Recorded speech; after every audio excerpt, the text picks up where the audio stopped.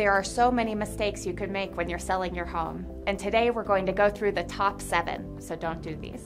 The first mistake you could make is letting your emotions drive your decisions, so don't do that.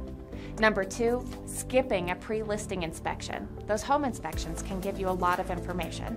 3, ignoring easy fixes. Those fixes get into buyers' heads and they don't even know what they're looking at.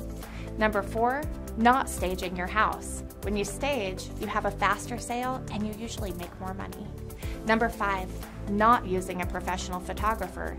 And you will notice when people don't do it because the photos are not as bright and the home doesn't show as beautifully. Have you ever seen the realtor in the mirror and with a flash? Yikes.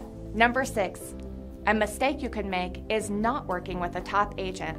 You need to find someone who's experienced, knowledgeable, and reputable, like I am. Number 7, not pricing correctly. Your pricing strategy does have an impact on your final take home. I will help you navigate around these mistakes. I'm Jamie Shinjek of RE/MAX Professionals, and I work in Jefferson County, Colorado. Want more? Let's get in touch.